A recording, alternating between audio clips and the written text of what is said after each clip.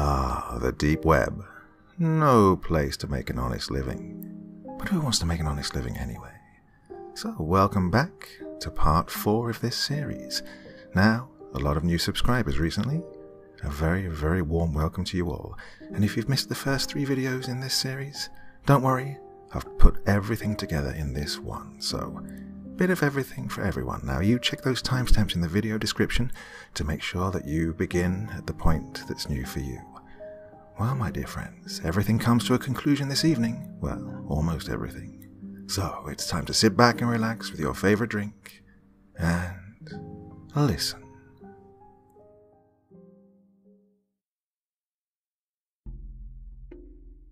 Hey, my name's Ryan. Not my real name, but the name I'll be using for myself from here on in. For obvious reasons, I won't be using anyone's real names. That's even if I knew their real names anyway. Still not sure. I'm a 23-year-old guy from the UK, and I used to work on the deep web. Now, before you grab your pitchforks and torches, the deep web isn't all you think it is. It's not guns, drugs, and porn. No. In fact, it's mostly just news leaks, software sharing, forums, money solutions. It's a lot of things, but very few of them are what modern media would have you believe. And with such a plethora of services, it's only natural there are many job opportunities on the deep web. I'd worked on there for a good few years until I called it quits. If you're wondering why I stopped, well, that's a story for another day.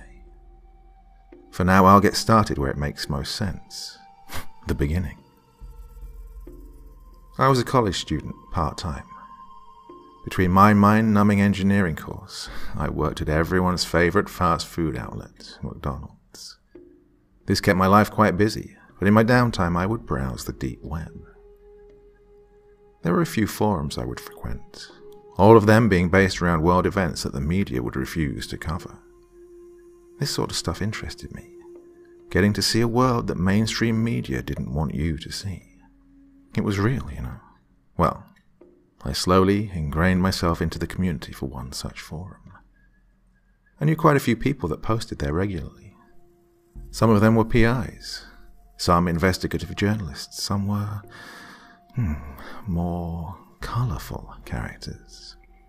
But the main theme across them all was they all tended to find things out that they shouldn't, and also wanted to share these things.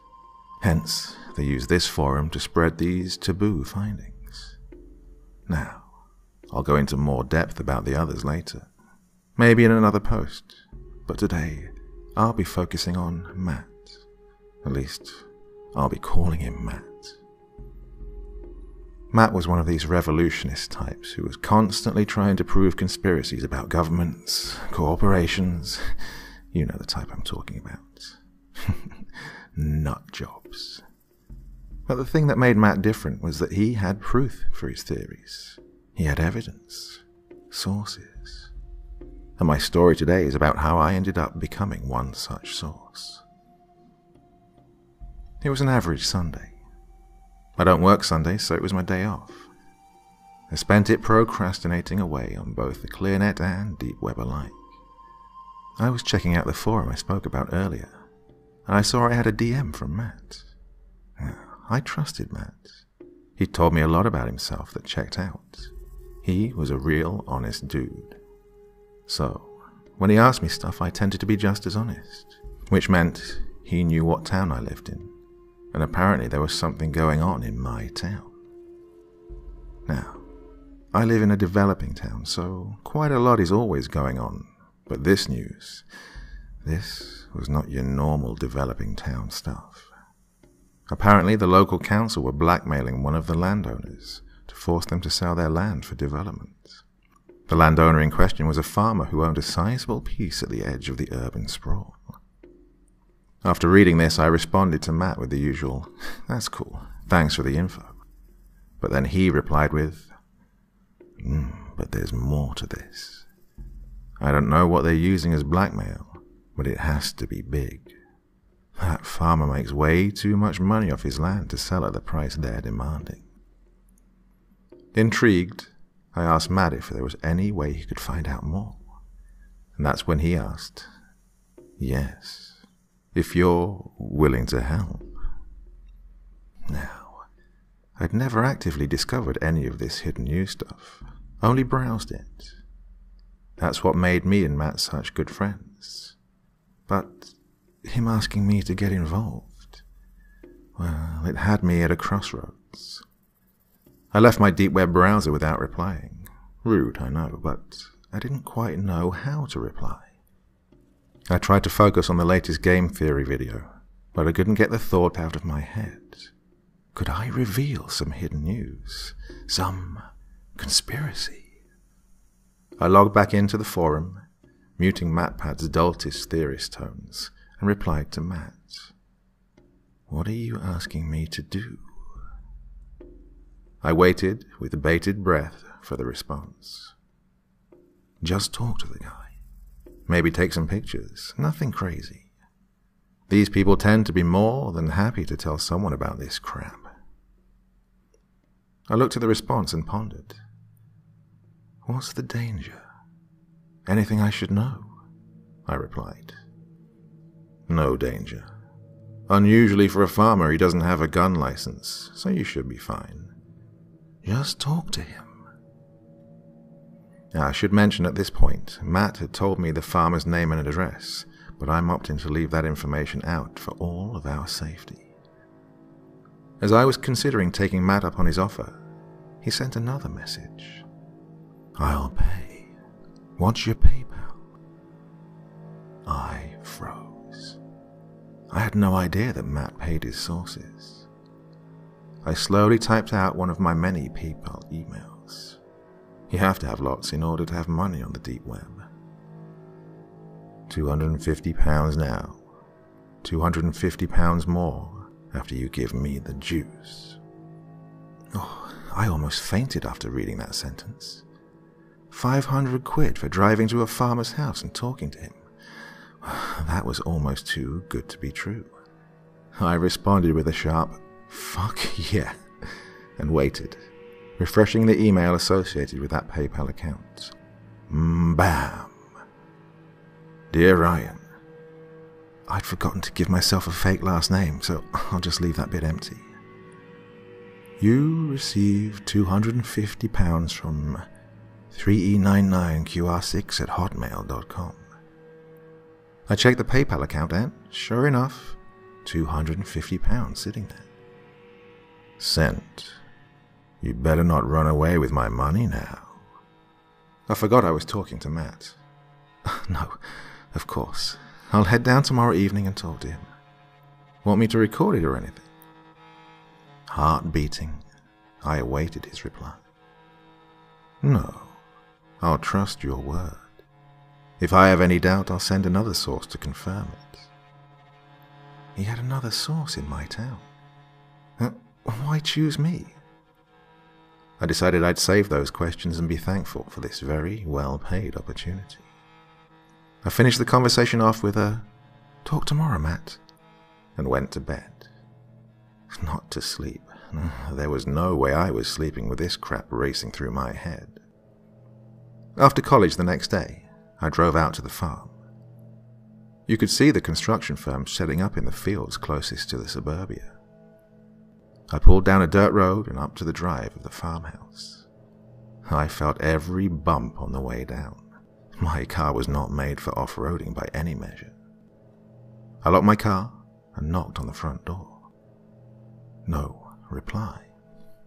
My heart was thudding against my ribs and my mind racing in anticipation. I knocked again, opting to call out. Hello? Mr. Again, no last names. Are you there? I'm here to talk to you about your land agreement. I heard shuffling behind the door, followed by the sound of the lock turning. Chain still on, I saw his face. He had the stereotypical look of an old English farmer, flat cap and all. What do you want to be discussing? He said in a deep, angst-filled tone. I'm here to talk about the... I carefully chose my next words as to let him know I was on his side. The circumstances of your agreement, and they're biased against you. I'd like to know more about the situation. Perhaps I can help you." My confidence wavered near the end of my speech. He didn't look strong, but his glare was more than terrifying. His look softened, and he opened the door, gesturing that I enter. "I was wondering when some journalist might take an interest. Well, I can tell you, it's open shut. Nothing more to it than the obvious." I sat myself down in his rusty living room. I'm pretty sure the furniture was older than him, and that's saying something. "Oh, I'm no journalist, sir, or at least I don't think I am. Not the conventional sort, anyway."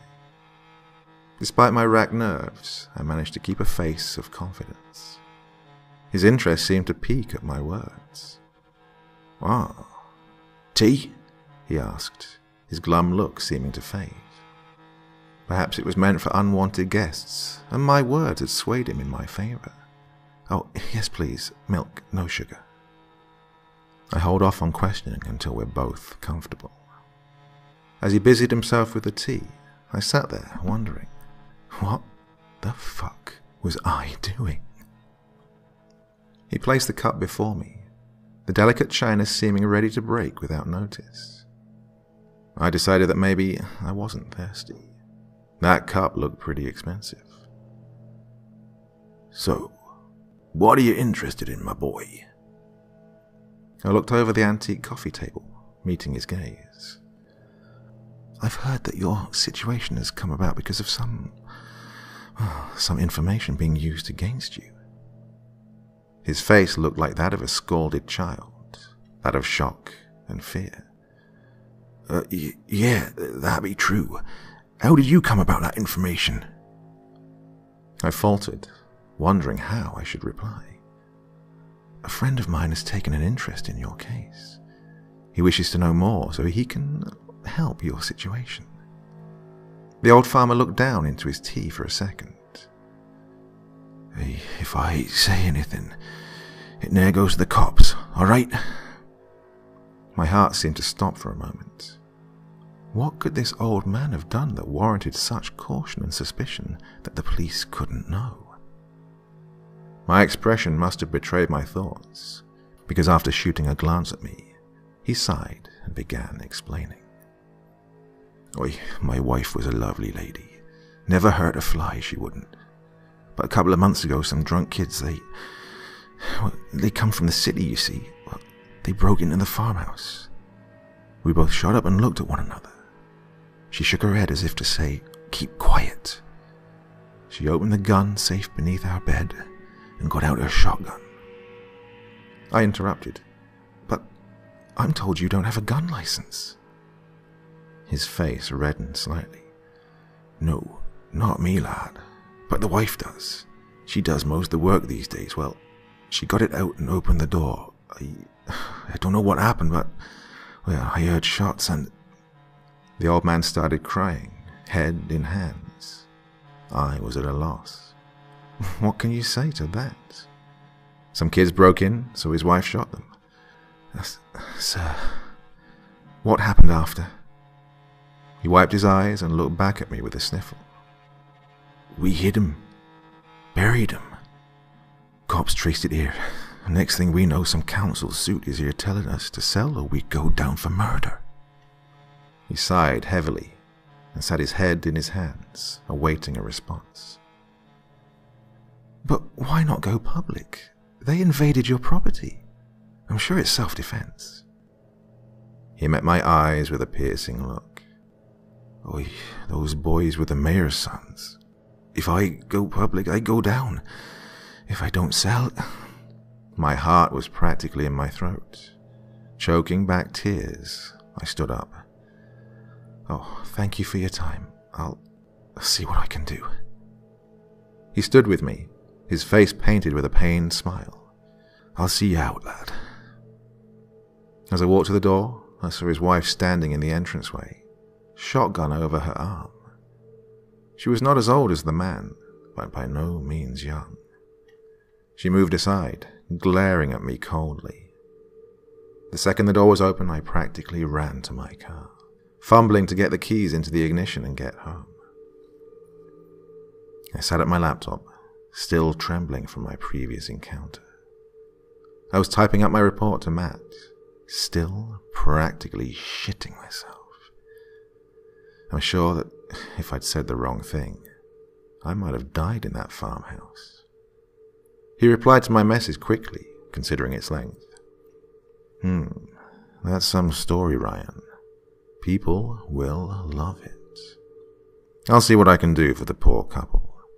And for you, well, dangers considered, I've dropped you the rest of the money and a little extra. I'm sorry. I had no idea that the wife had a gun. I checked my PayPal. £600 had been added to my account. There was no way this was all real. This had to be a joke, right? But the agreed amount was $250, right? I typed out rapidly. Turns out this story is better than I expected. I'll be in touch, Ryan. I left our messaging at that for the rest of the day. I'd just earned 850 quid for talking to an old man in the middle of a field about a murder. What the fuck? Well, that's the first job I ever had on the deep web, and what started this whole fucking mess. I'd explain more, but it's late and I need some sleep. Let's just say that this isn't the last I heard from Matt, and certainly not the last job I took on the deep web. I'll be focusing on Matt and his jobs for now.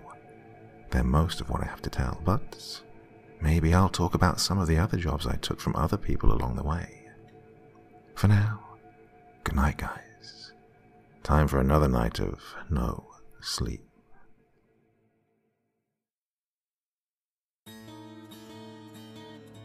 Hey guys, Ryan again. Well, you guys seem to like my last post quite a lot, which is a good thing and a bad thing. Some of my old links on the deep web found the post and, well, I just hope I don't get roped back into this crap. It was hard enough to leave in the first place. Another thing as well. I call it the deep web, as do most people I talk to. I know people who call it the darknet or dark web, but I call it the deep web. Sorry if that gets you tilted. It's not the proper term, but it's the one that most people know, and yes, I'm from the UK. This all took place in the UK. People can own guns here, it's just not common. They're generally used by farmers. Oh, one more thing before I carry on my story. I'm not sure how Matt knew my location. He guessed and confirmed it. Still not sure how he guessed it. Wish I could ask him, but, well, it's a bit late for that. Anyway, back to the story. A couple of weeks had passed since my job for Matt. I spent those weeks impulse buying everything I could on Amazon thanks to Matt's generous pay, which meant a new laptop among other things.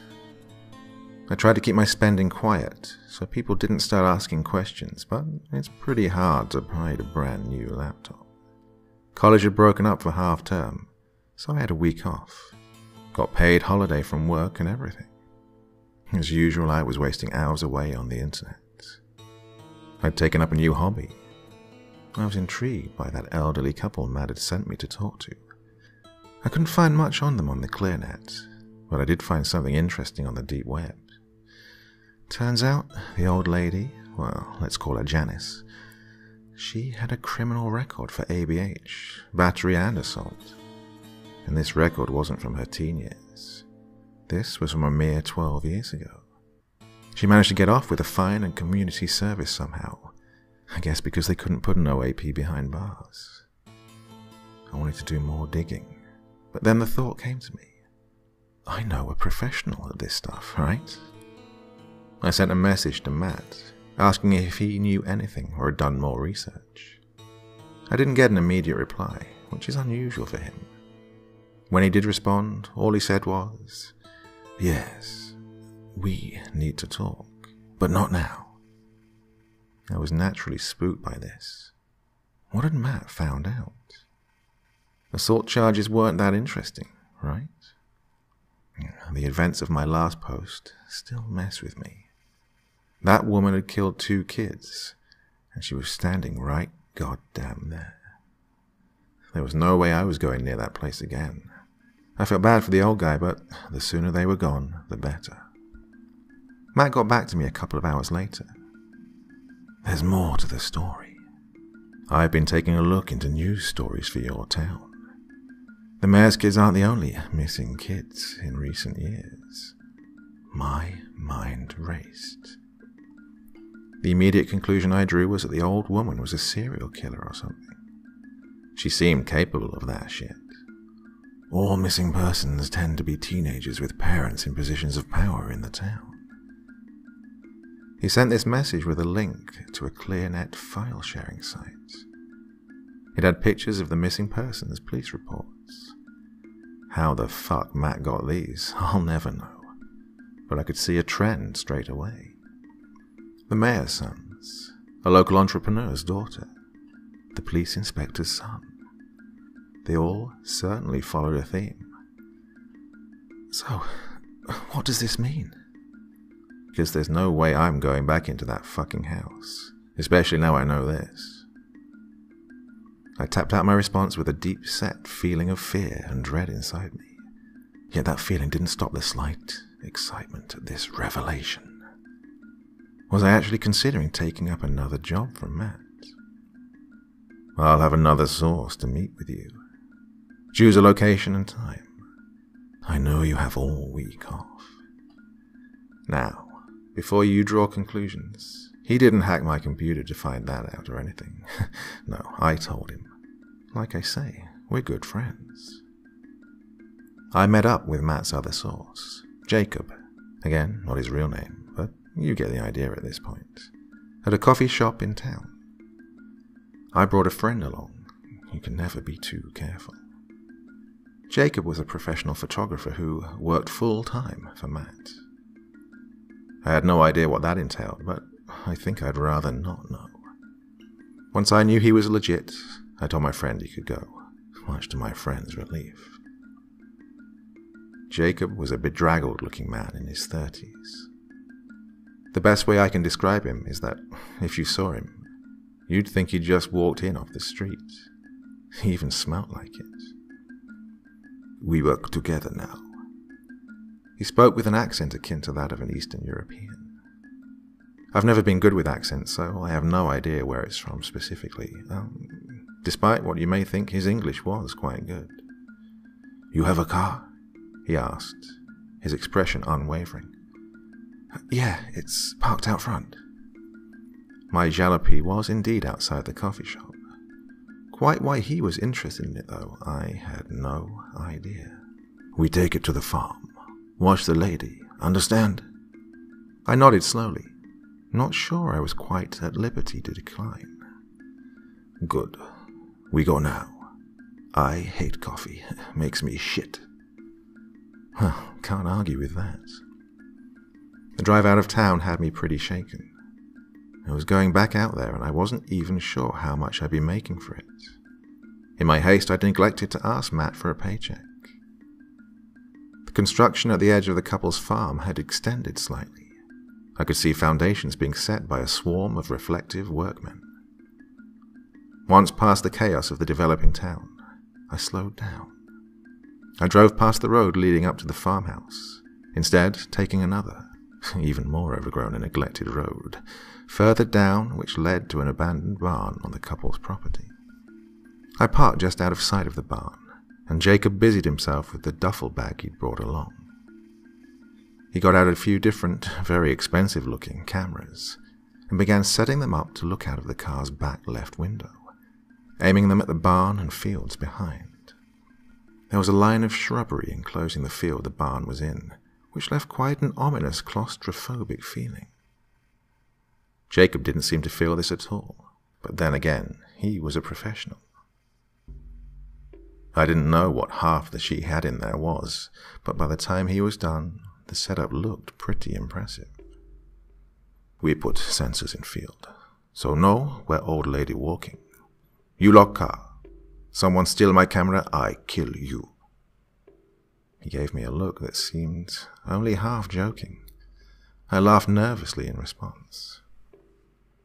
We walked around the farm, carrying small GoPro-like cameras with antennas attached to them.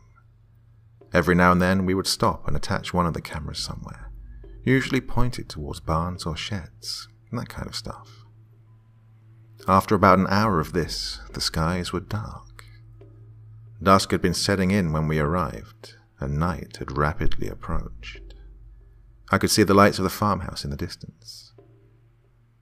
"We need sensors there. You smaller. You put there." I looked at Jacob with an expression akin to that of terror. His look made it obvious his statement was not up for debate. I took a sensor from him and crept towards the shrubbery surrounding the farmhouse. I placed one of the sensors in a bush, pointing towards the front door. The farmhouse was by no means big, so my crawl towards the rear side didn't take long. Then I saw a silhouette in one of the downstairs windows, and I froze. Fuck me. I practically shat myself right there and then. Unlike Jacob, I didn't need coffee to shit myself. Just a psycho old lady with a shotgun. The back door had a canopy enclosing it. A sensor might be able to pick up movement from the shrubbery, but there was no guarantee. I had to get closer. I slowly and painfully dragged myself over the bushes surrounding the farmhouse, wrecking my new jeans in the process. I crept towards the back of the house, spotting a small garage around the back, rolling door half open. I approached with caution fitting that of a soldier in enemy territory. Though that analogy wasn't far from the truth, the garage was filled with years of clutter. I placed the sensor just inside, pointed at the back door of the farmhouse. I was just about to head back when I heard the back door open. My heart dropped. In a panic, I climbed on top of a knocked-over wardrobe and seated myself behind it, hopefully out of view. The garage stank of refuse, but that wasn't my main concern. The old lady walked out into the backyard carrying a bin bag. I let out a slight sigh of relief as she threw the bag into a large dumpster, turned, and returned into the farmhouse. Despite knowing she was gone, I waited a good while before exiting the garage and returning to the shrub line, once again pulling myself over and returning to Jacob. Why take so long? It's only sensor, not rocket science, Jacob said with a smirk. I'm sure he was joking, but my nerves weren't in a humorous state. The walk back to the car was silent. Once back, Jacob took out a laptop and began tapping away. Every now and then I would hear a beeping sound coming from the laptop speakers, which would jolt me back from my drowsiness. All sensors work. Now we wait. You sleep first. I wake you if need you, Jacob said, breaking the silence. I grunted in way of response. I was already half asleep, and I wasn't awaiting his permission to be fully asleep. I don't know how long I was out until he woke me. Hey, the lady is moving. Wake up, dumb shit, came his deep voice, pulling me unceremoniously out of my slumber. What? I asked, my mind still not fully awake. He kicked the back of my chair from the back seat. The lady. She coming this way. This woke me up quite a bit more. I looked behind me at Jacob, his laptop screen illuminating his face. Where is she now? He closed his laptop lid and pointed out the window to his left. She'd just broken through the tree line and was walking towards the abandoned barn. I sank down in my seat, praying that she wouldn't look over and see the car. I wish I'd bought one in a less conspicuous color. Red doesn't tend to blend in well with shrubbery. She vanished from view into the barn. Jacob looked over at me. Unusually, he seemed just as tense as me. He whispered, Get out. Stay low. I go first. Leave key in ignition. If she sees, we run.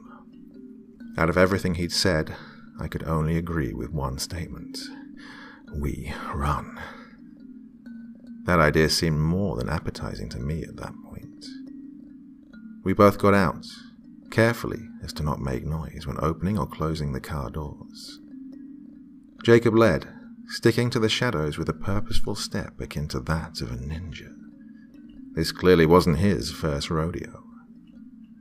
Once we reached the wall of the barn, he approached a low window and peeked his camera over, bringing it back down and looking at the viewfinder.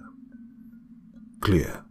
We go inside," he whispered, his voice barely audible despite the silence of the night. I followed him as he entered a doorway which seemed long absent of a door.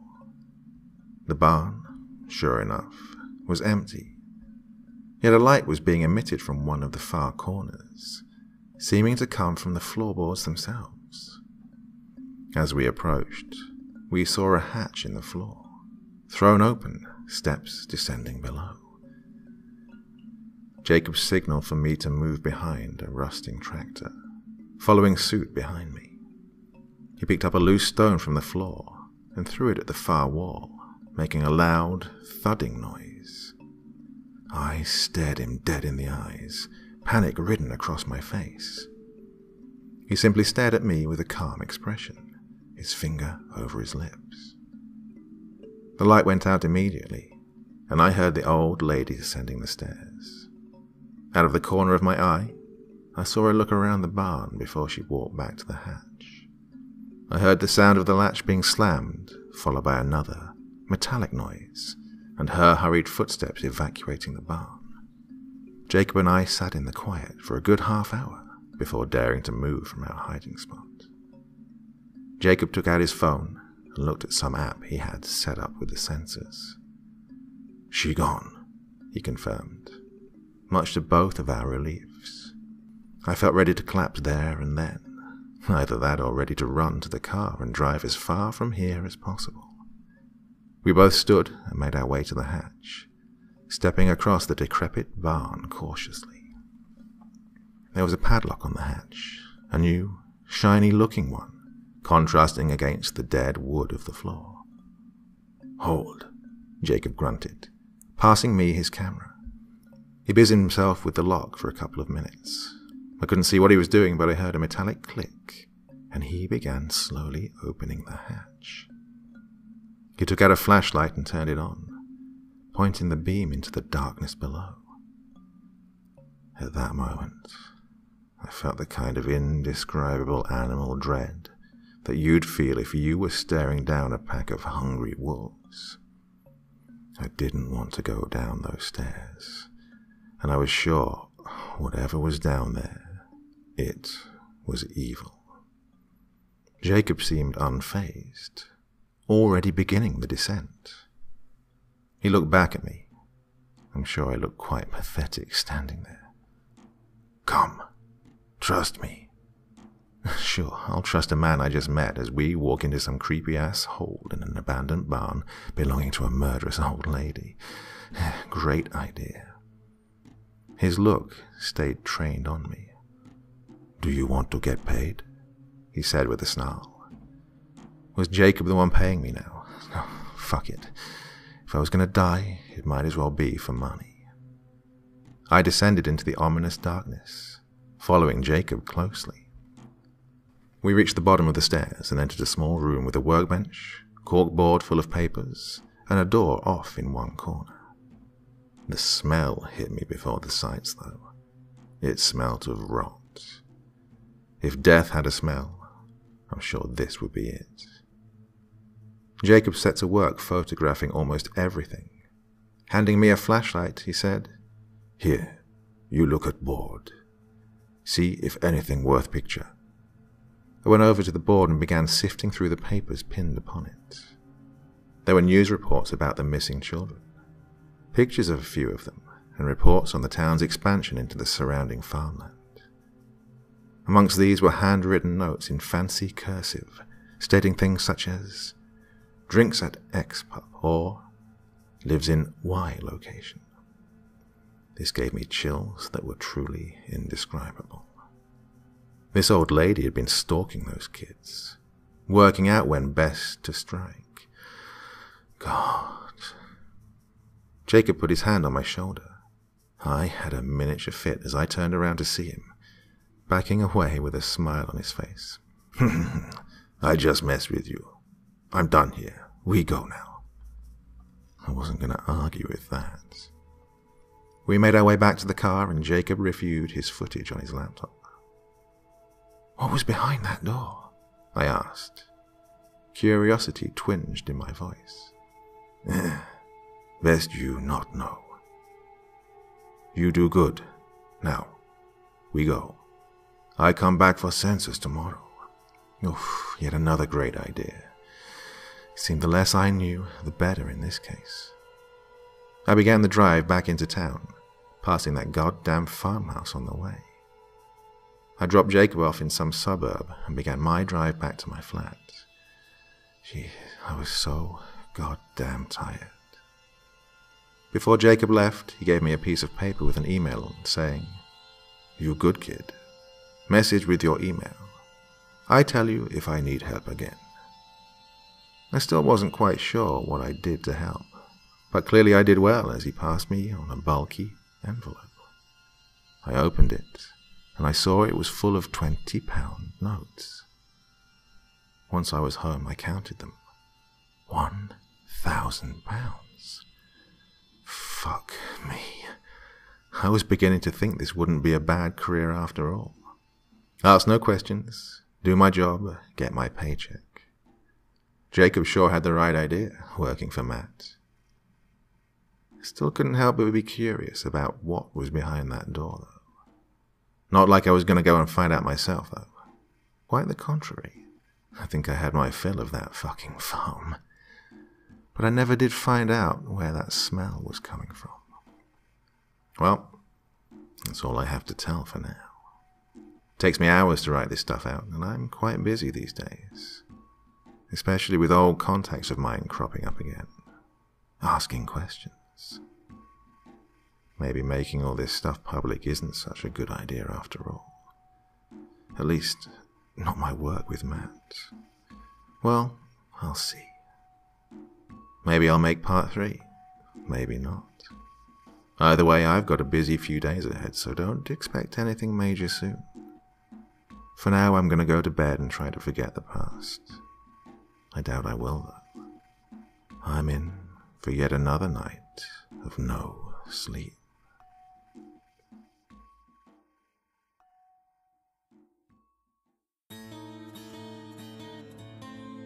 Hey everyone, it's the real fake Ryan here again. So, since my last post, things have gotten a little intense. Until I can be sure I'm safe, I won't be able to post about my work with Matt again. I'm going out of town for a little while, just in case. I've got some friends up north I'll be staying with. Just hope the Wi-Fi there is good. All things considered, I think it'd be best if I talk about something less risky, which is why I'll be talking about some of my other work today. Hope you guys enjoy it. So, before I met Matt, I bought gift cards on the deep web, mostly Amazon. The prices were pretty good and I tended to spend money there, so it's a win-win, right? In doing this, I got myself interested in the sale of goods on the deep web. Turns out you could get stolen stuff a lot cheaper than you could get it on Amazon. One popular kind of service was the sale of Apple products made from pieces stolen from the production line. Just for reference, I never bought any of that stuff. I was still pretty broke at the time, and it seemed slightly too risky. But the process through which that phone got from China to a doorstep, that was pretty interesting to me. I did a little digging around and found a few people who ran deliveries in the UK. I hit it off pretty quickly with one of them, over a common interest in gaming, which was accentuated by the fact that it was a girl, something of a rarity back then. I'll call her Lara, after our favourite childhood game, of course. She drove packages from anonymous drops to the buyers' houses. She was kind of freelance.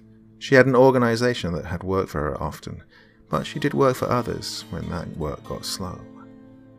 I found her job quite enthralling. She never knew what was in the packages she delivered, the name of the recipient or who it was from. She just drove from point A to point B. No questions asked. However, her employ meant that she had to stay quite inconspicuous, so she was pretty introverted. Only went out to do her job. I feel like I'm getting a bit sidetracked here. Well, it was approaching Christmas, and apparently she was getting quite busy, and had taken on a job she couldn't do. Backing down from a job after taking it on, especially on the deep web, never looks good. I asked her if she had any idea what she was going to do. All her other contacts were too busy to pick up the job, so she was running out of options and time. That's when she said the sentence that really kick-started my interest in the deep web. "Would you mind covering for me? I'd pay you, of course." Now, let me tell you, that sentence had me feeling like a kid on Christmas, which was a pretty apt metaphor considering the time of year. I asked her for the details.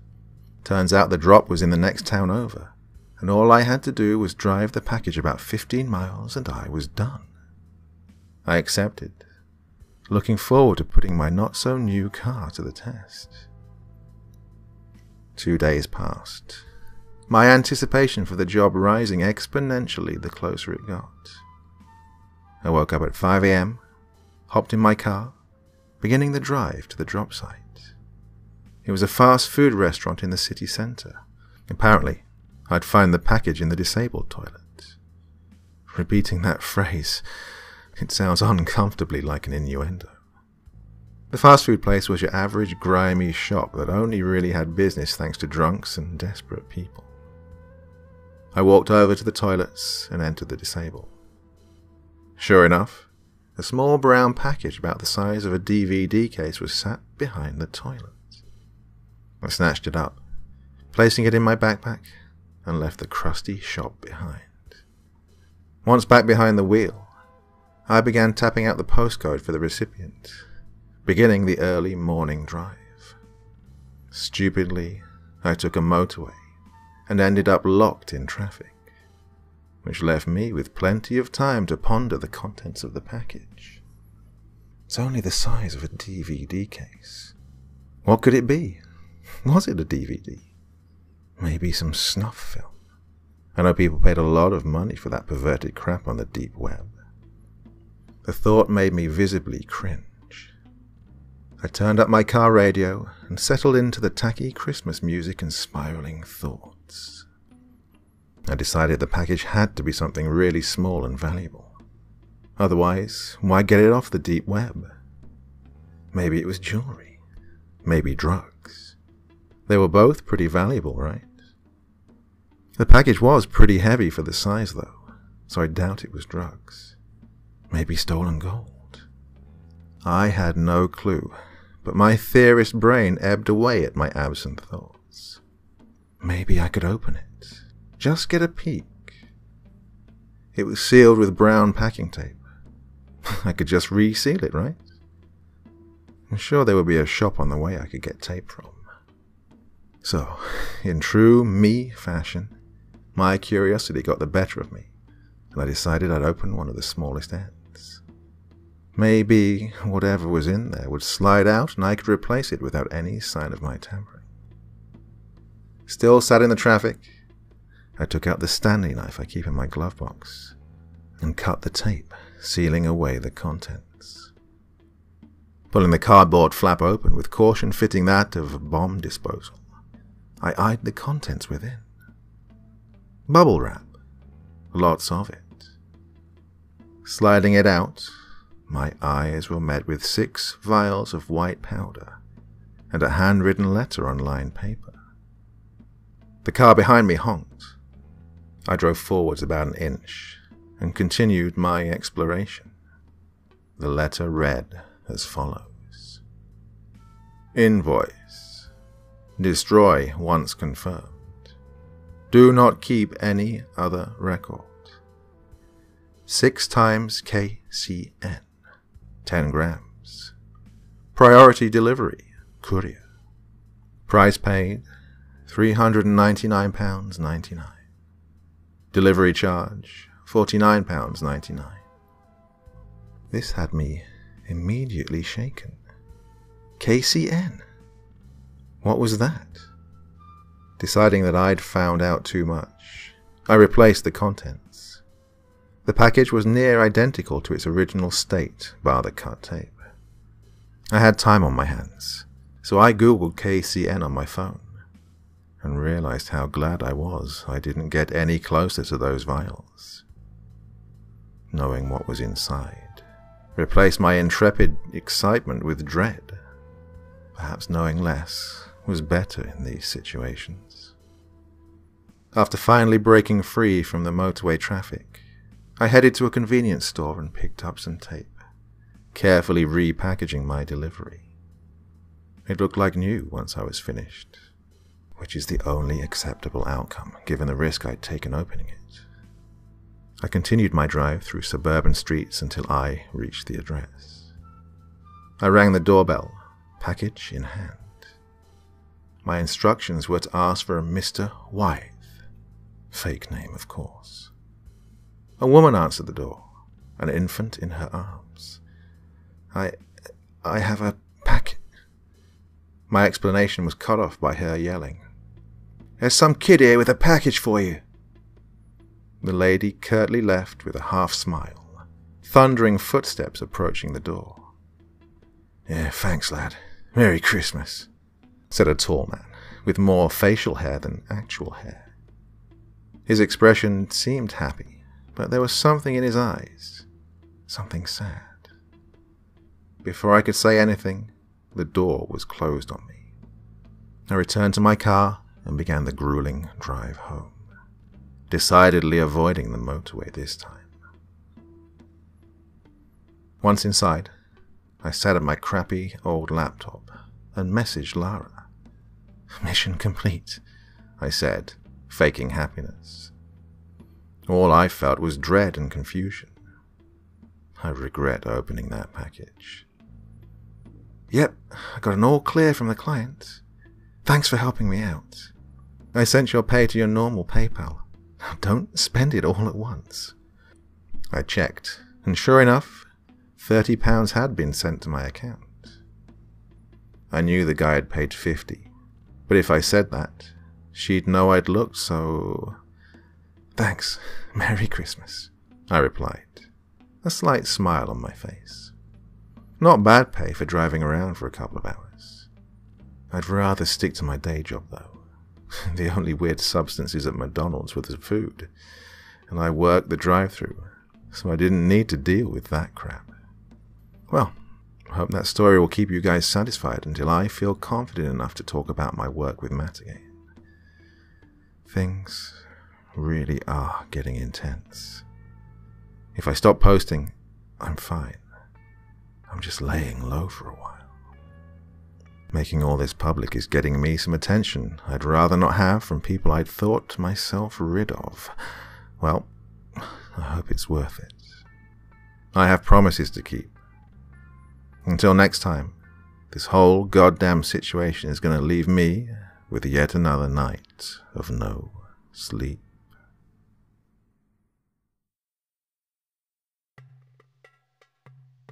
Hey everyone, it's Ryan again. I mentioned in my last post that things were getting a bit hairy. Well, I'm out of town sorting things out. I received multiple threats for talking about this stuff, but I think my tracks are well enough covered. I should be safe.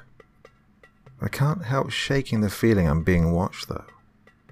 I'll put it down to paranoia. But enough about that. I'll be fine. It's time I carried on with my story. After the second set of events at the farmhouse, I made the outward decision to never go there again, regardless of pay. Yes, I liked the grand I had to spend, and yes, I was curious. But I wanted to live. and going back there would lower my life expectancy by about 60-odd years. If the old lady didn't shoot me, I'd likely die from cardiac arrest from just being back there.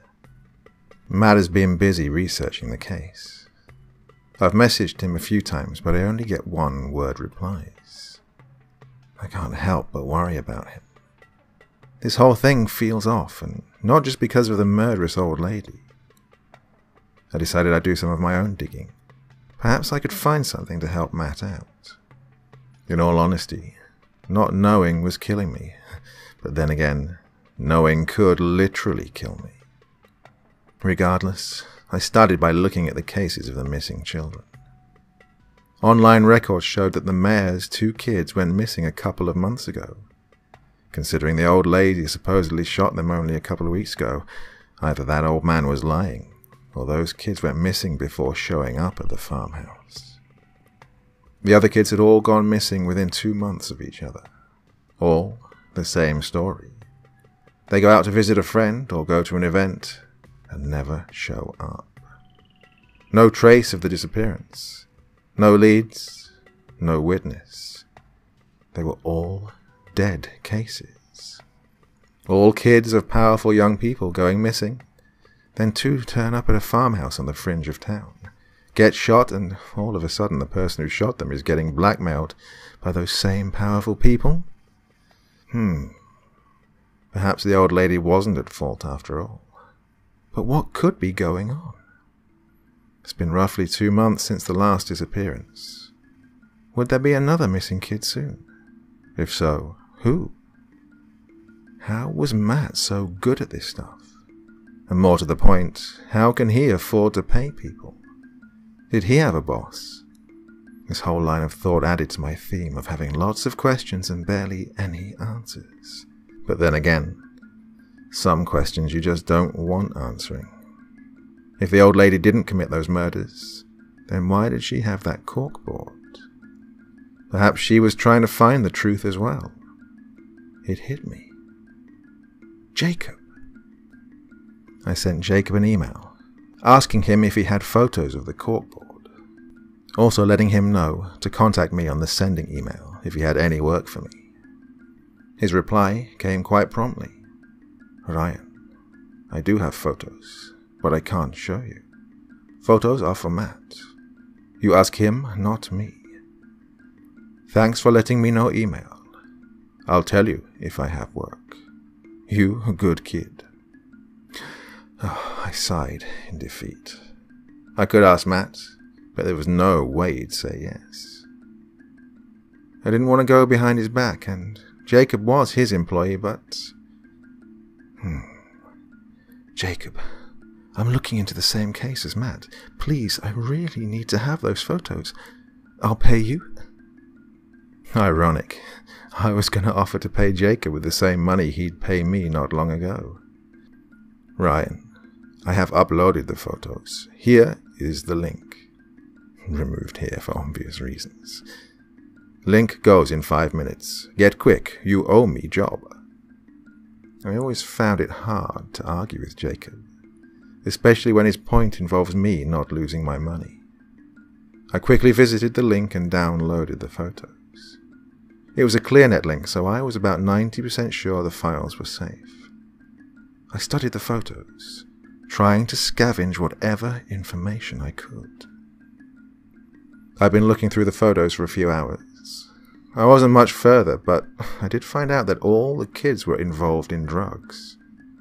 Nothing hardcore, just weed. Couple less intense pills. I suppose when you have rich parents, you can afford to do that crap.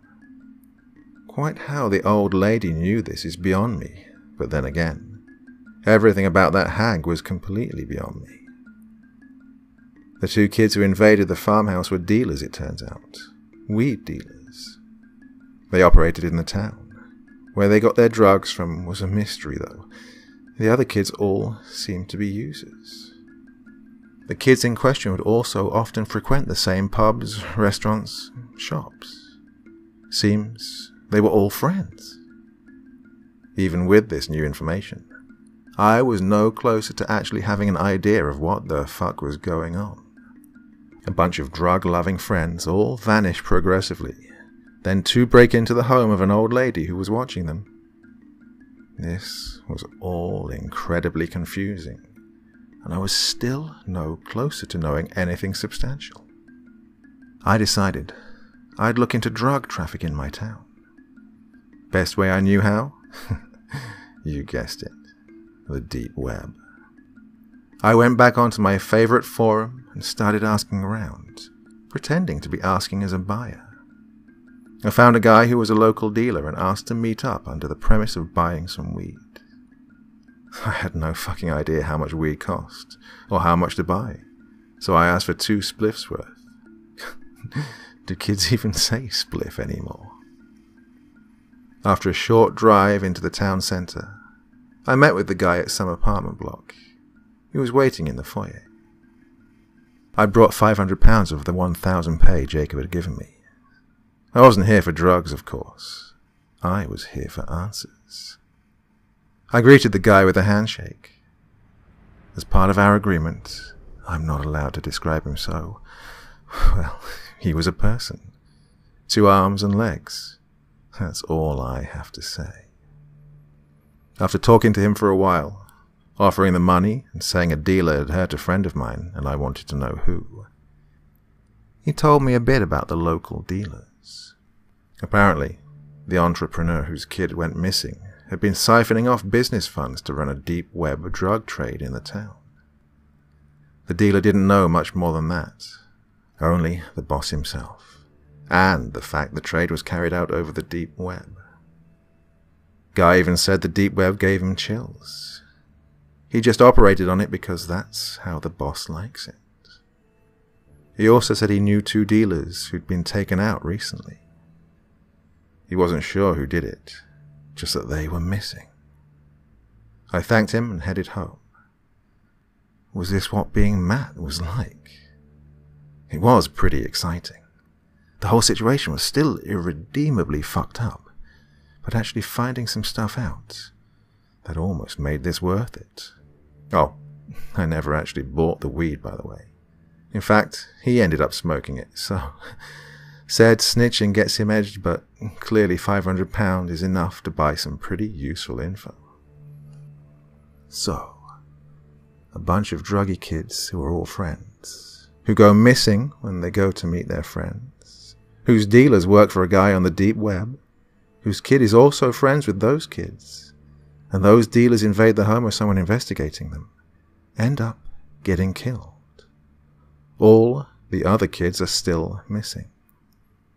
All this had me at was that clearly that businessman was corrupt as fuck. If only I had someone on the inside. Lara. So, I sent her a message, asking if she'd done any work in the area, if she had any contacts. She got back to me after a couple of hours. Hours I spent staring at the ceiling contemplating why I'd taken that job in the first place. Hey stranger, long time no talk. Yeah, I've run a few jobs. What's up? Something wrong? I was at a standstill for what to reply with. Should I tell her the truth? Some dealer attacked a friend of mine. All I want to do is find out who they were. I paused, choosing my next few words with inhuman trepidation. But they went missing a few weeks ago. Know anything? I waited, my breath catching in my throat as the seconds ticked by. I think I know the guy. I take drops from him pretty often. Mostly weed, right? Last time I saw him, he was gassing on about someone who was watching their work. There were a few kids with him in that place. All looked about his age. Half of them spent their time ogling over me. Stupid kids. I thanked her for her help and promised I'd talk to her more often again. I've been pretty busy recently, after all. I think I was beginning to get what was going on. Bunch of kids get together, all with powerful parents who can aid them, and run a deep web drug business.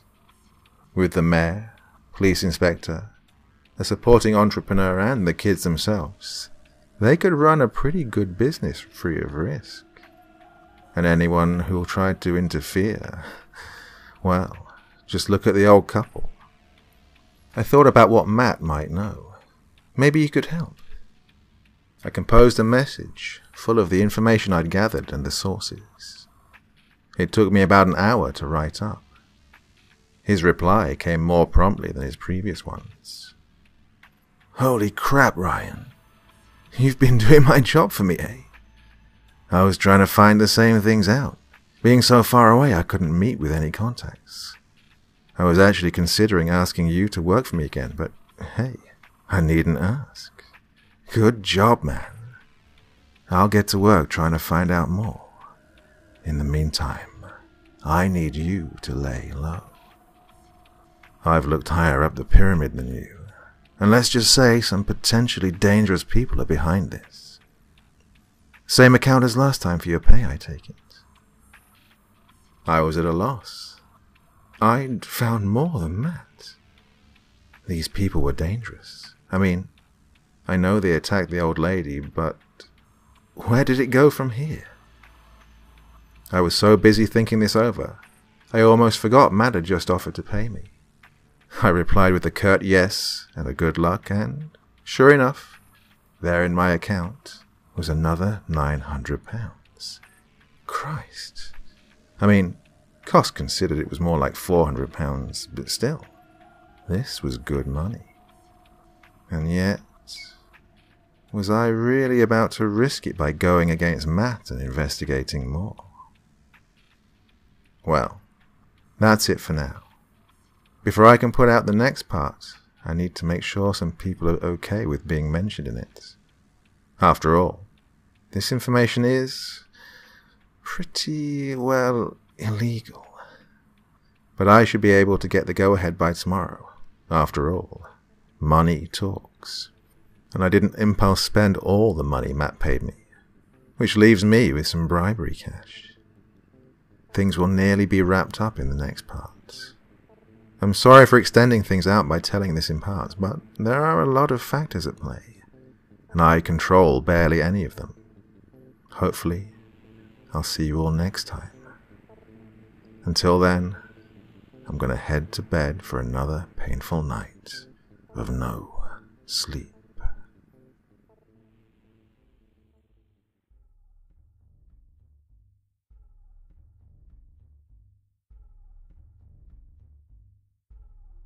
Guess who's back again? It's me, Ryan. Now, I mentioned last time that this part should tie most things up. And it should. It did. But things have been happening recently that make me seriously question whether I even found the truth. You guys also seem pretty concerned with my safety. I can assure you, I'm safe where I am now. I post these on a public Wi-Fi outside of the house using a VPN. My location should be pretty untraceable. I really do appreciate the concern. Good to know you guys are looking out for me. Right. Time to carry on the story. I was stuck at an impasse. This situation had me hook, line, and sinker. Despite the inherent creepiness behind it, I wanted to know more about this unraveling story. Matt had told me to lay low. I assume that meant avoiding the deep web as well. I stayed offline for a while, consigning myself to the confines of normal life. I tried to get on with my college work and part-time job, like nothing was wrong. But something was very, very wrong. My uneasiness had been rising since I visited that dealer. Not only had I paid for information, I'd also paid for his silence. That old lady was clearly attacked. I didn't want to take that chance.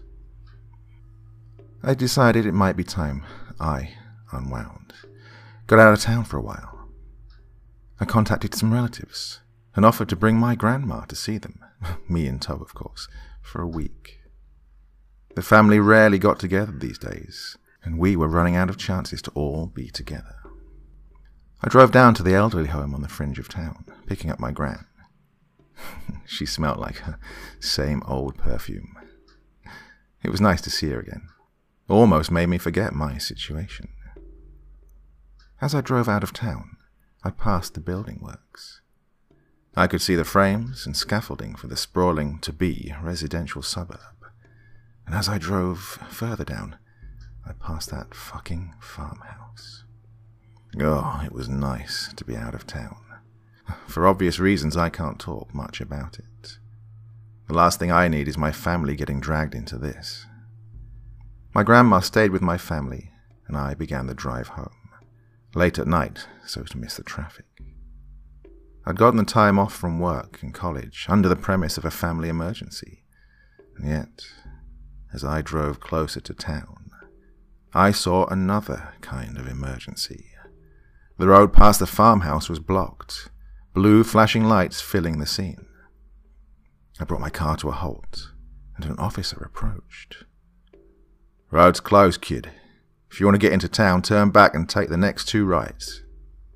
I looked at him, my eyes betraying my shock. "What's wrong, son?" said the officer in a calm, inquisitive tone. "Nothing, sir. I used to visit the man who lived here. Is he okay?" The officer's face seemed to drop, his expression changing to sympathy. I sat in the local precinct. I'll call the policeman who was talking to me, Sergeant Church. He asked me if I knew anything about the couple, if I had any idea what might have happened. You see, they were killed.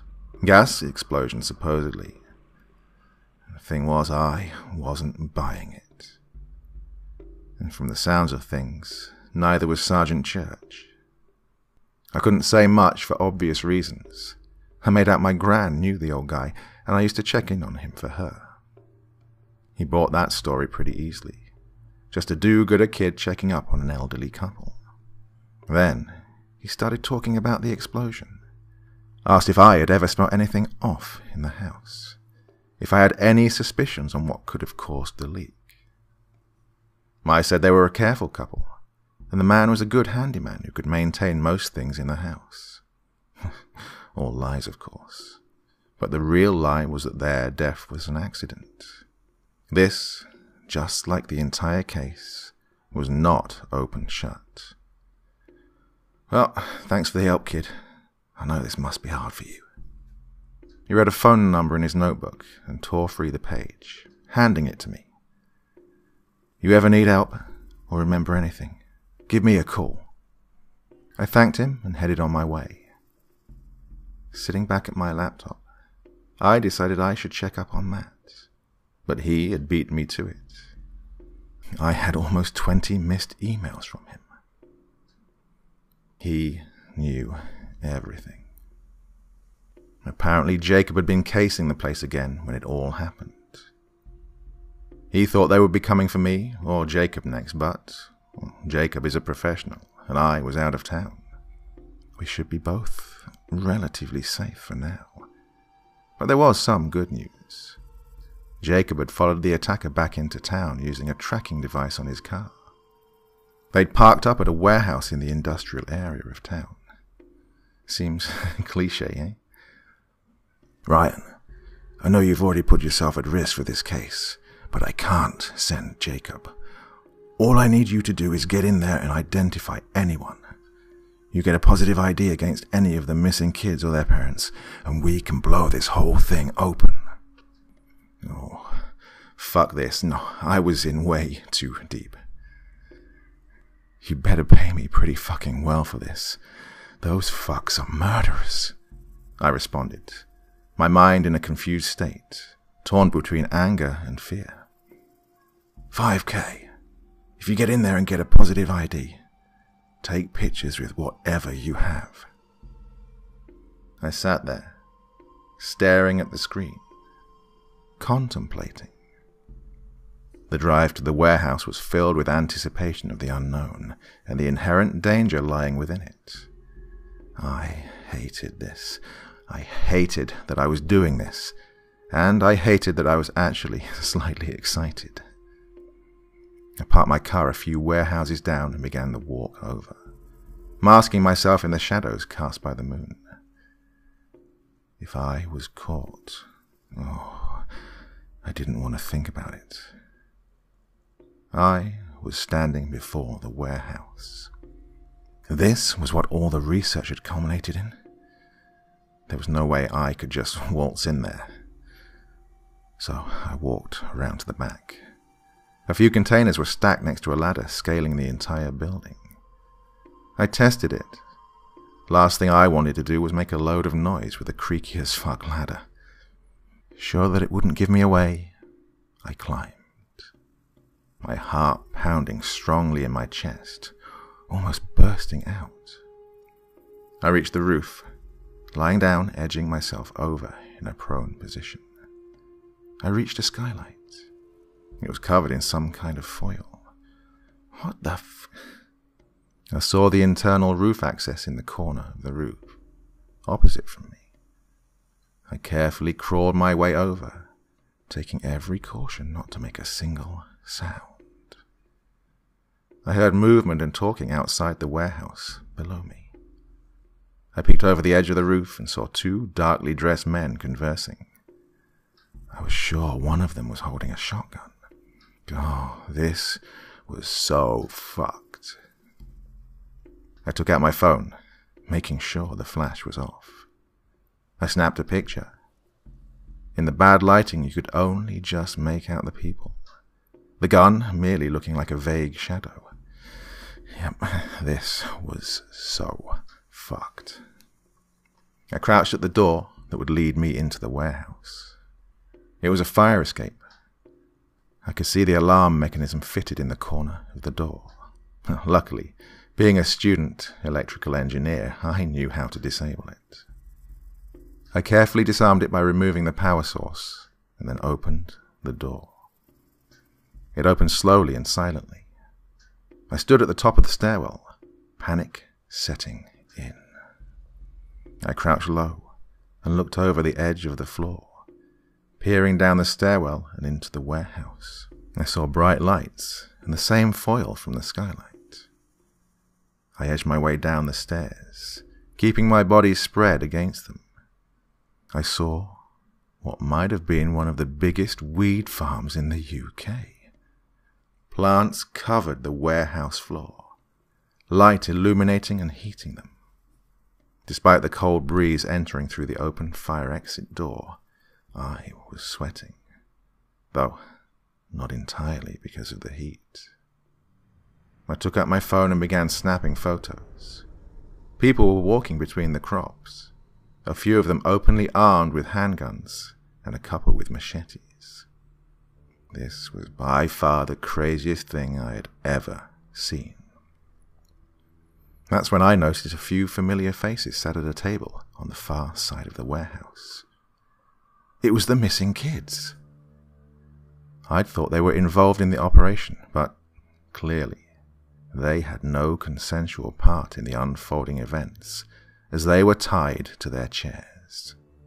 A guard was sat with them. My phone camera couldn't get a close enough image from where I was, so I had to get down the stairs and get a shot down one of the guard's walkways between the crops. This was so fucked. I inched my way to the bottom of the steps, the metal railing doing nothing to conceal me. Luckily, I was in a corner, and there was another wall enclosing me, so I had 3 walls around me. I was relatively obscured.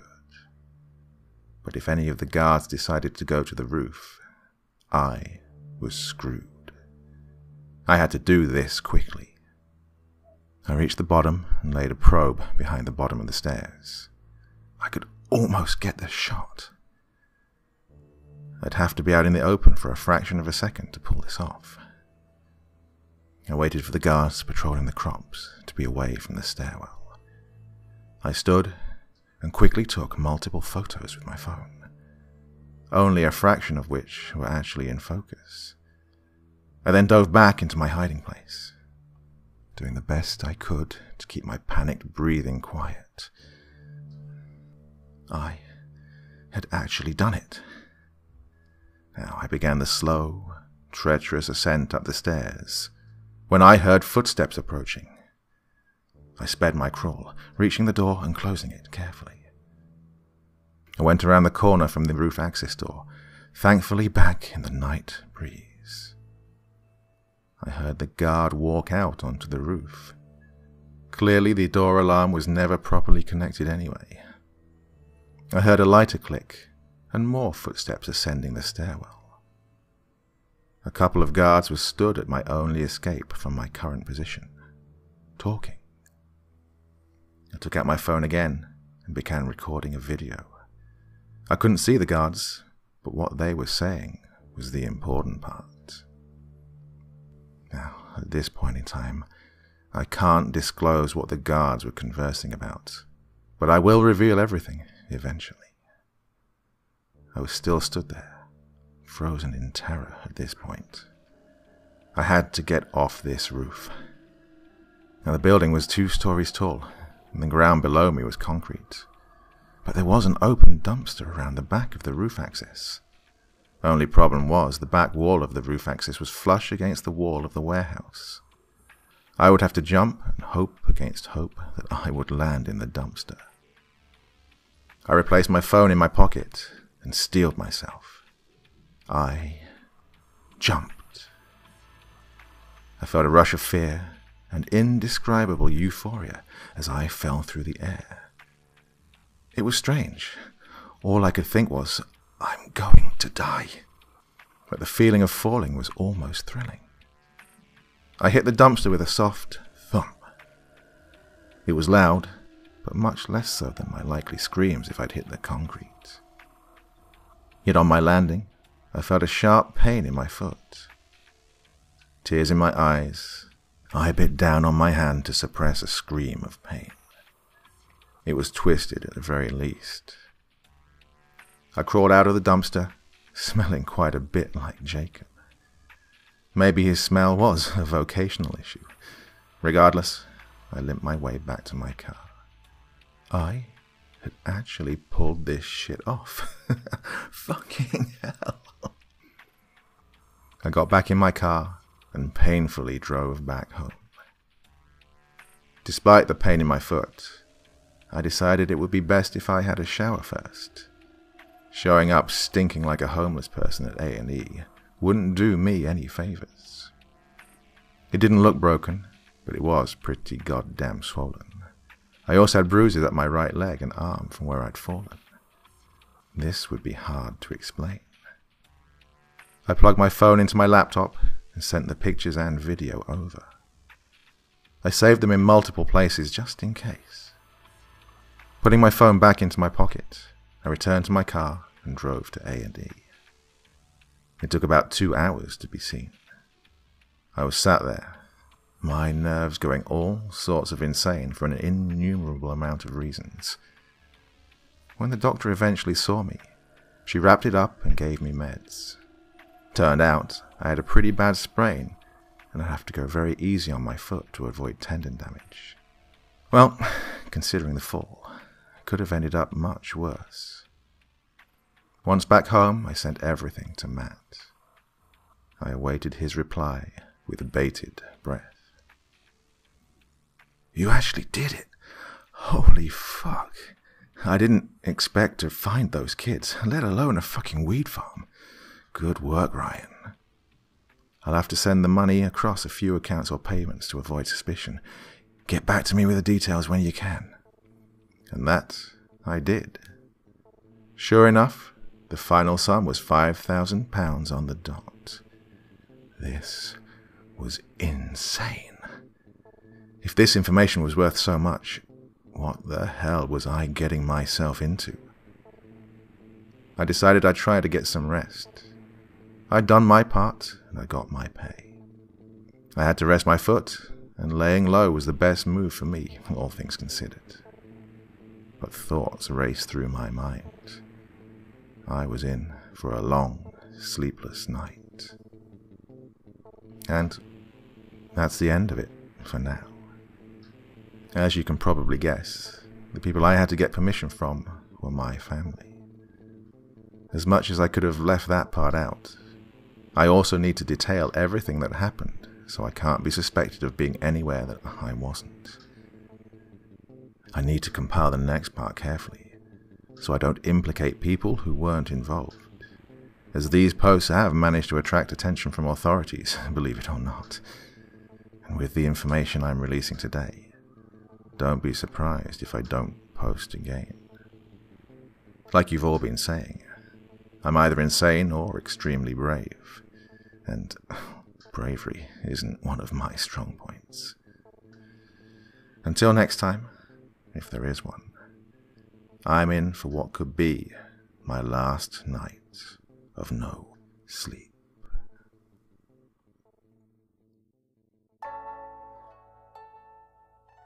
Hi, so, I'm not Ryan.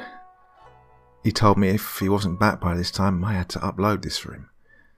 He also told me not to read it because it'd be the reason he was missing. Yeah, dramatic, right? I have no idea what I'm posting or why, but I guess it's significant. He's been missing a couple of days. Cops have a lead on him, so, well, hope this was worth it. I'd been alone in my flat for days. I hadn't been to college or work. I was too focused on finding out what was going on with that warehouse. Me and Matt had both been looking into it, and it seems to belong to the entrepreneur whose kid was missing and, ironically, held in that very same warehouse. We guessed he was being held ransom. Matt had just finished creating his final report to be posted on the forum, but, strangely, he stressed that the police shouldn't know, and everyone should remain anonymous, which is very uncharacteristic for him. When I pressed him for reasoning, he just said, "Because this is not a normal case." I'm worried for him. Also, I think I'm being followed. I keep seeing the same people in the street, and they hurry off when I notice them. He sent me the final draft of the report with all the names still intact, just in case. I'm getting seriously worried. Oh, in other news, Jacob contacted me about a job coming up soon. I'll have to get back to him, and I do owe him after all. What me and Matt have worked out so far is that someone is blackmailing the police inspector, the mayor, and a local entrepreneur who owns the warehouse where all the kids are being kept.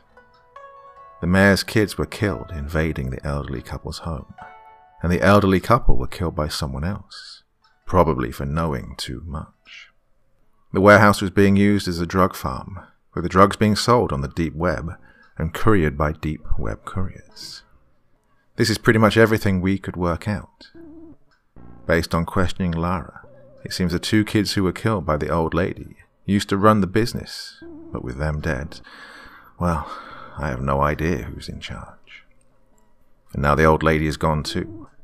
I can't even ask her what she knows. But the basement. Maybe there was something there that could help me.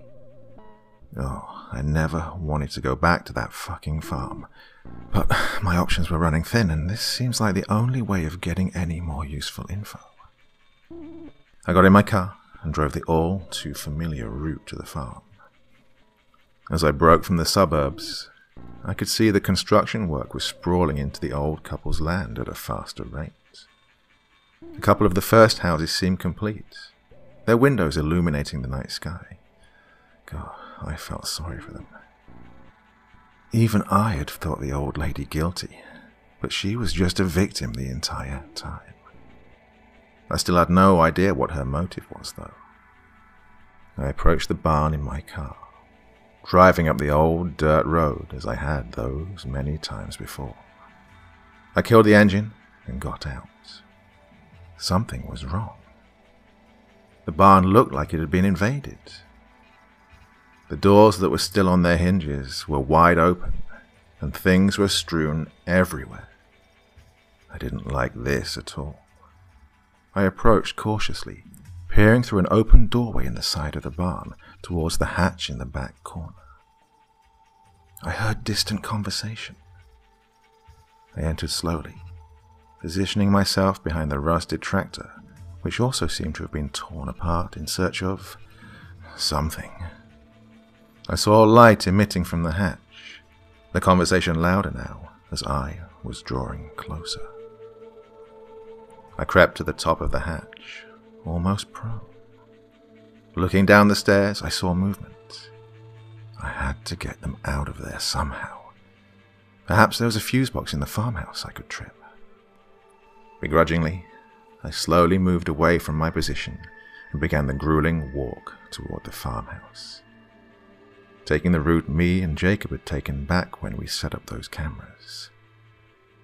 A chill shot up my spine at the realization the old lady was dead. Her husband too. Shame. He'd seemed quite nice. Only a true gentleman offers his finest china to a guest. Well, I reached the shrub line and hopped over it. The farmhouse was a state. The fire resulting from the gas explosion had taken out half the second floor, and there were burn marks covering the entire thing. I approached the back door, flung off its hinges. There was police tape across it.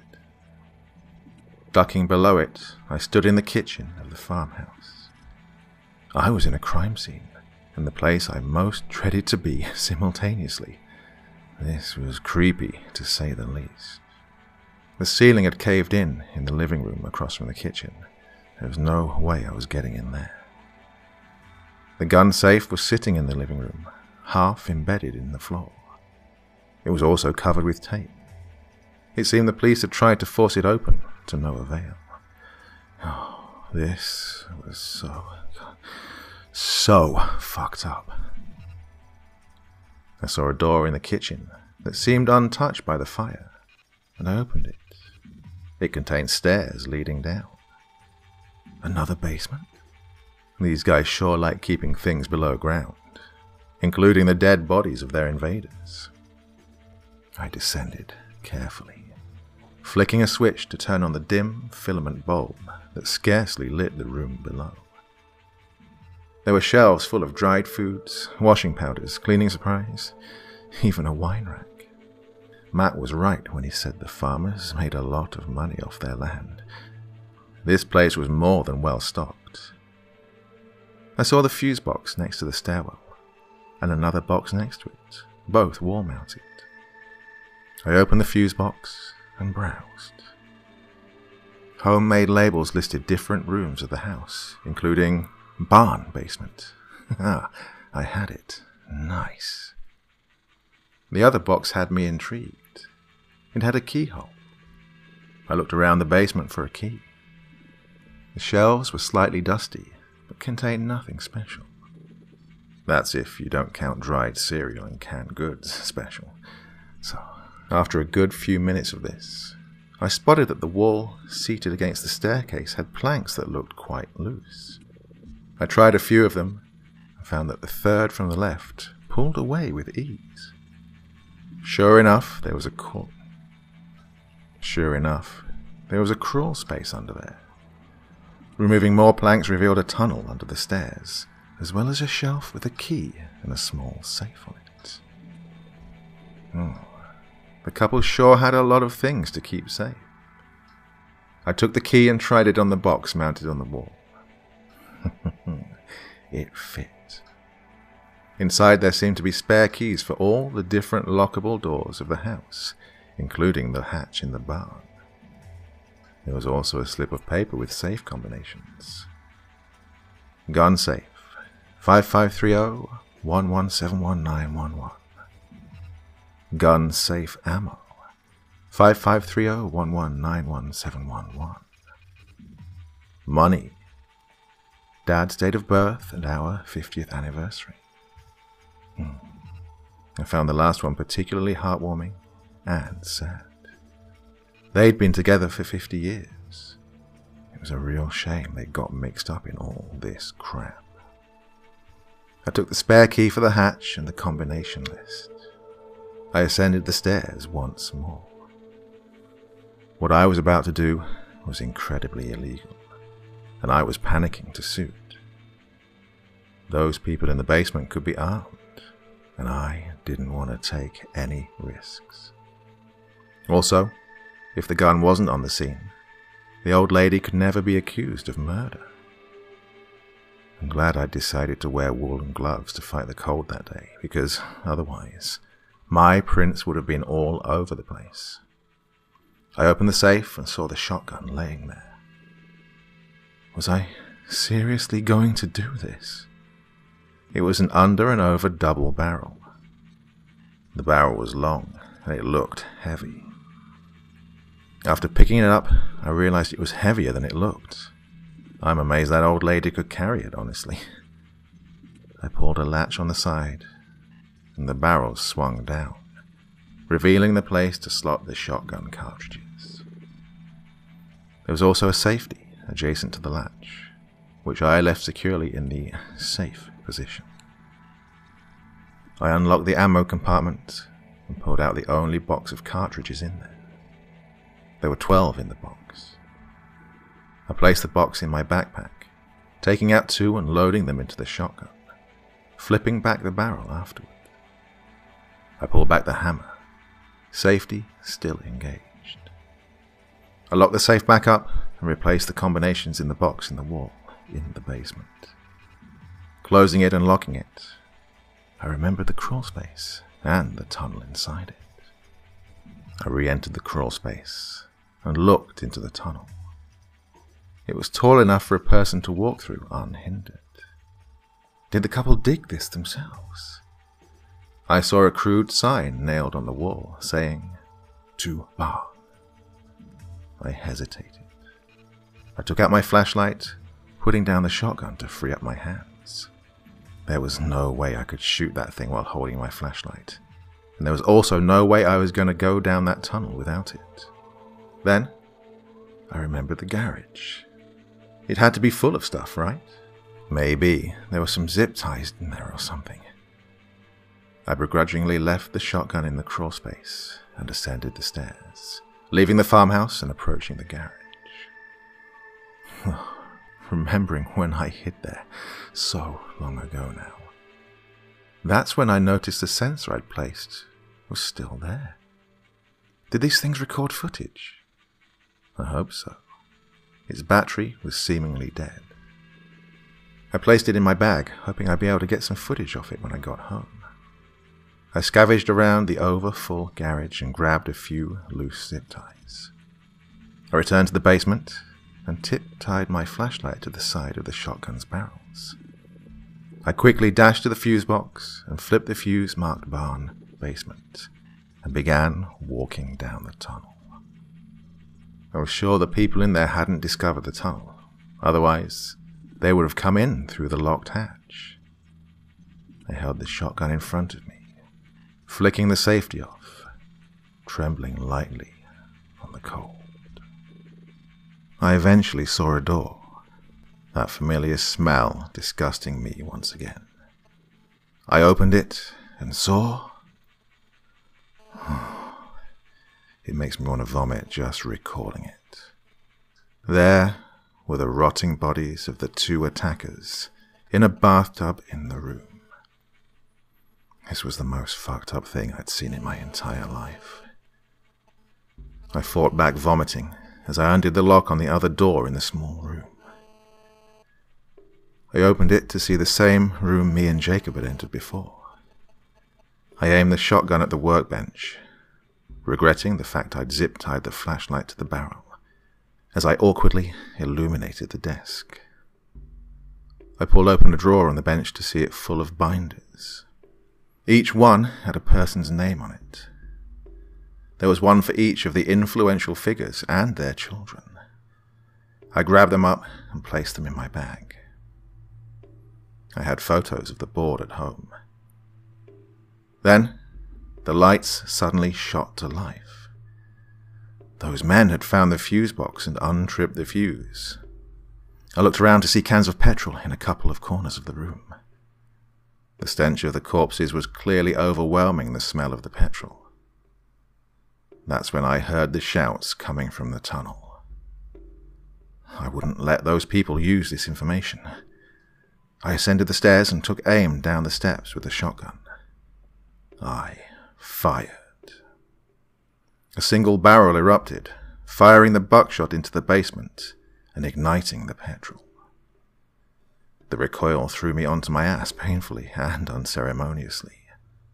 I clambered to my feet and ran to my car, throwing the shotgun into the back seat footwell. I started the engine and got the fuck out of there. As I was leaving, I could see the fire spreading to the rest of the barn. It almost felt like closure to see the place burn down. I got home and began dissecting the sensor. I found an SD card inside, which I plugged into my laptop.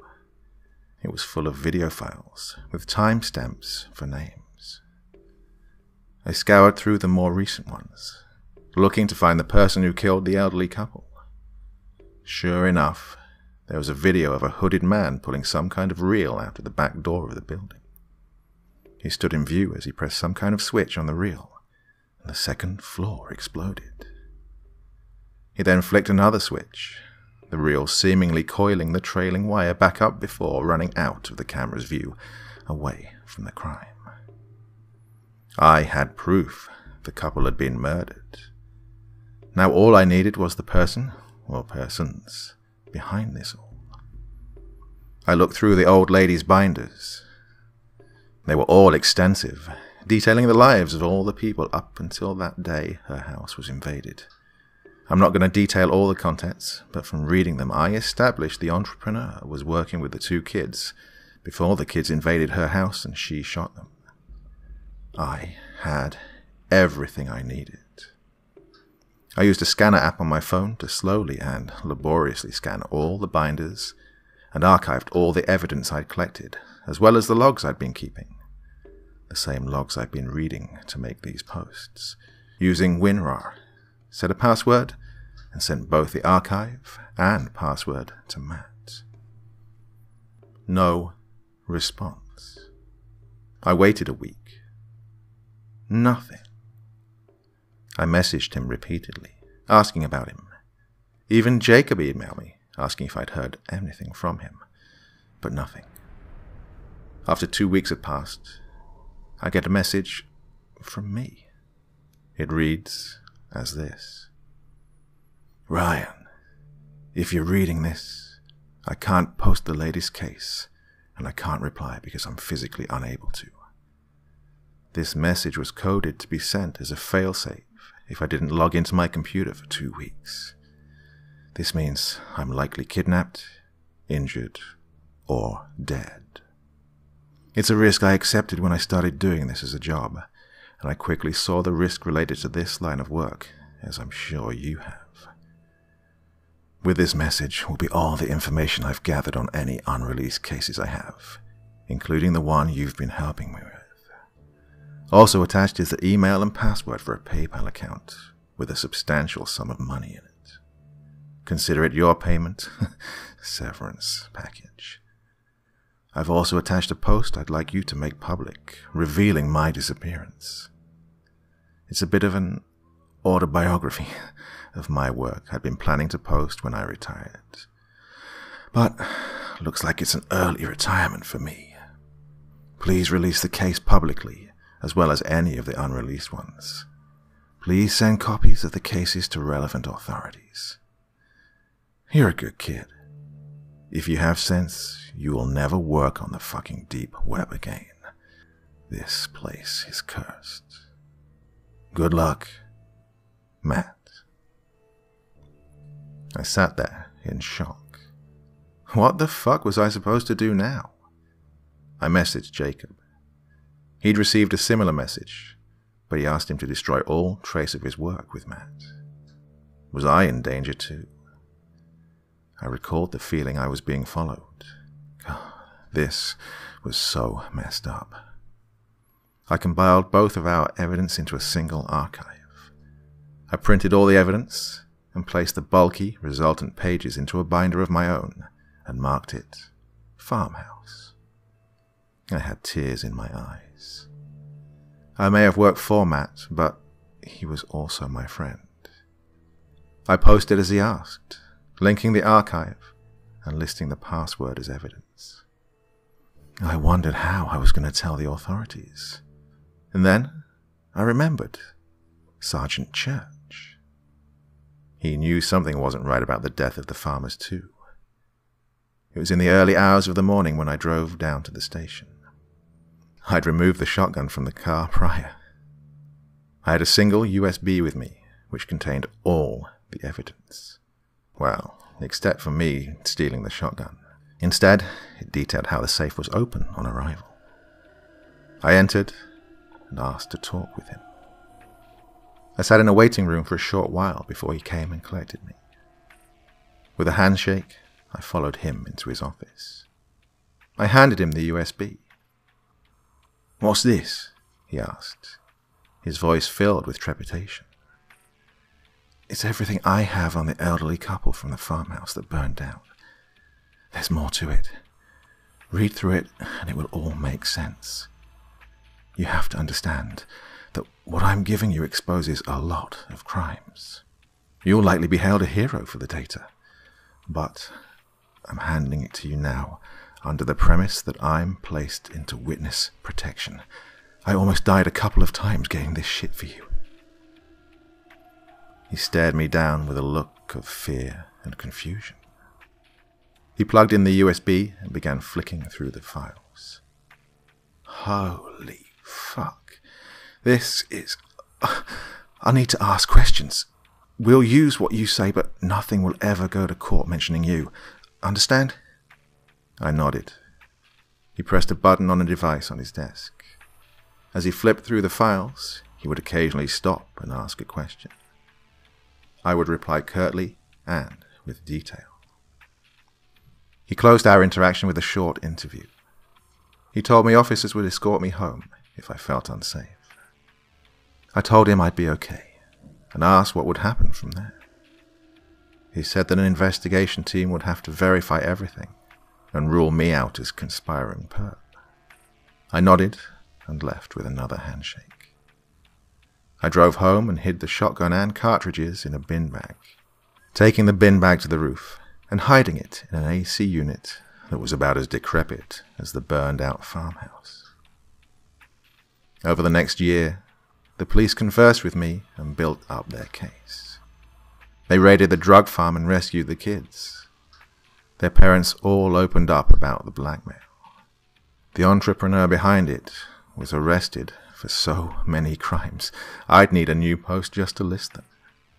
And that brings me to the present. The entrepreneur is getting his case reviewed, and some of the evidence has mysteriously disappeared. He stands a chance of being released, which is why I'm posting everything here. People need to know what happened. I'm releasing everything so that what Matt died for isn't in vain. I might be going the same way for doing it, but I don't care. This needs to be out there. I was in witness protection, by the way. I had to escape that to make these last posts. That's what I meant when I said I was out of town with friends. My life is at risk, but hopefully releasing everything will make my pursuers back off, as they have nothing to gain from silencing me. If I don't post again, rest assured, I was doing what I loved. Well, with all this dealt with, and with some closure, I think I can finally get some sleep.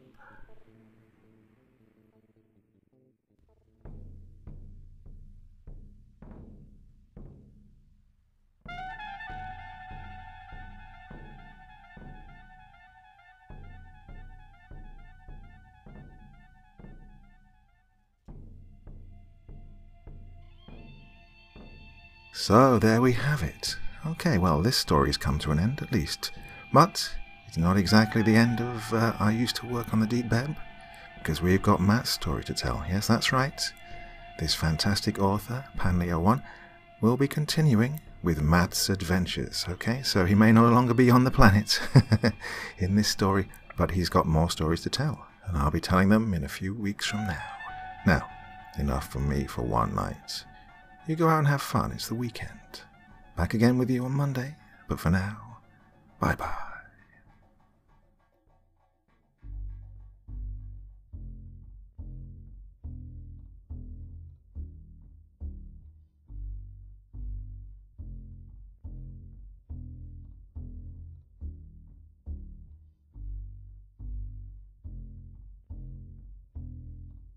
Thank you so much for choosing to spend your time listening to me. Now, if you enjoyed the Dr. Creeping experience, then come find me on Facebook. Come chat with me on Twitter. Listen to the background music and download it if you like on SoundCloud. Drop by the store, pick up a t-shirt. And, importantly, if you've got a story you'd like me to read, send it to Dr. Creeping's Vault, the subreddit I set up so that I could read your stories. Now, looking forward to seeing you all again real soon. So, come check me out, okay?